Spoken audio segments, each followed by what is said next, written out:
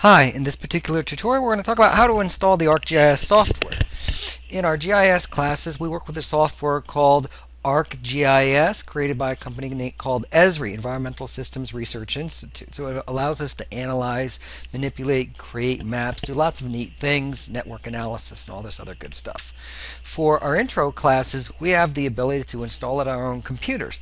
In the GIS labs in rooms 1227 and 1235, of Marytown Science Center, we have ArcGIS installed on those. And I've posted schedules outside of the labs and as to when you can access it.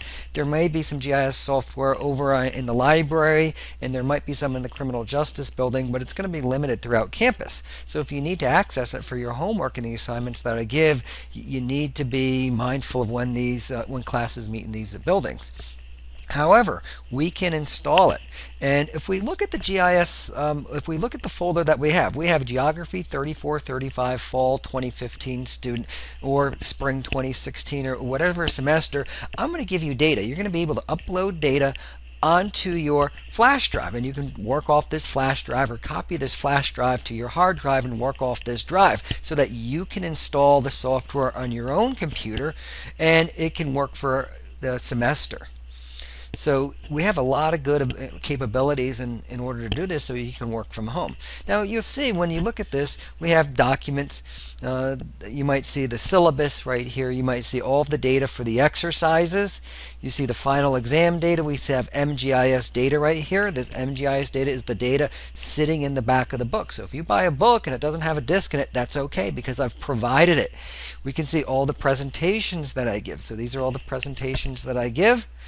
And then you can see some of the quizzes, and these are some old quizzes that I've given in the past, as well as data for the quizzes that you'll need. So you might need to open up some of these exercises right here and do some hands-on manipulations as part of the exercises that I give. So this is the software file here. Okay, so you can see something like ArcGIS 10.2. We're starting to migrate up to ArcGIS 10.3. So by the time you're reading this, you might see something like that. But I can double click on this, and this is all the files that I'm going to need in order to install this software. It's very, very straightforward. And all I'm going to do is double click on setup.exe. This is what I want to click on. So this is going to be on your flash drive. You double click on setup.exe, click yes, because I know a lot of people these days don't install software. And then from here, all you're going to do is click next, next, next. If it asks you for an option, what software you want to install, and you can see here I've already installed it here, you want to click on ArcGIS for Desktop Advanced Single Use. Okay, when you get to the point in time where you want to do install, you want to click on ArcGIS for Desktop Advanced Single Use, because there's a number of different softwares that we can install there. Okay, since I already have it installed on this computer, it doesn't give me this option. It thinks that I want to modify it or remove it or anything like that, which I don't want to do. And from there, just click next, next, next. Okay, take all of the defaults, and it'll take about 20 minutes or so to install. Now, this is pretty expensive software, and we're lucky to have licenses so that we allow students to use it. So it's obviously not free. Someone pays for it. So we need a license attached to that. So after you finish installing it and you try to run the software, I can go here in my ArcGIS and I can type in something like ArcMap, and it tries to run. If you don't have the software installed, it'll say license, I won't say that. It'll say license hasn't been set yet. Okay, or license server not found. I need to send you a license. Okay, I will send you a license. It won't be from me. It'll be from Esri, the company that has a small little attachment that looks something like this. This is called a PRVC file. And you'll see ArcGIS for Desktop Single Use. So after you finish installing it and you run that setup and you go next, next, next and install everything, you need to run this license file. And it's pertinent that these directions are followed in this order, because if you don't have the software installed, then you can't run the license, and vice versa. If you try running the license without the software, it's not going to allow you to do that. And I'm not going to send people 2 or 3, 4 licenses because they can't follow directions. Okay, so I can double click on this. Now it knows what to run once everything's been installed. I click yes, and I'm just going to hit next for everything here. Okay, it says I've already received the file. This is my license file. I click next. Authorize. You need an internet connection. Keep all this information about me because I'm the license administrator. Under your organization, you're going to click on Education Student.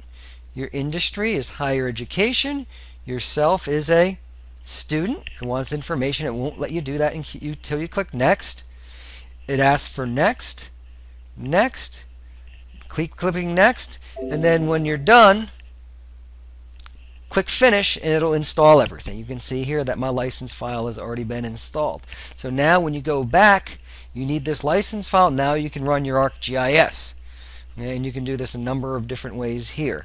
This is the way that I do it in my Windows 8. I can type in ArcGIS.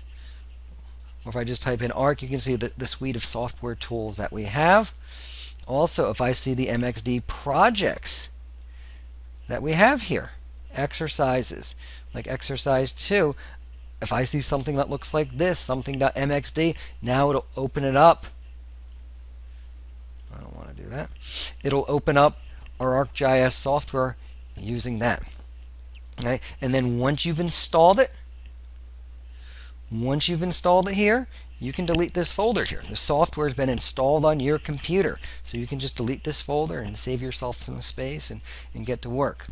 But it's really important that you install this software early because from the get-go, we're going to be working with this software. Yeah, I don't want to be installing this in the 5th or 6th week of class while you're going to be running behind. So it's important that if you want to install it on your own personal computer, you follow these directions. You need to install the software first, and then you need to activate it using a license file that I send you. So you need to communicate with me about where to send a license file. And it's pertinent that you know how to run these attachments and you follow the directions.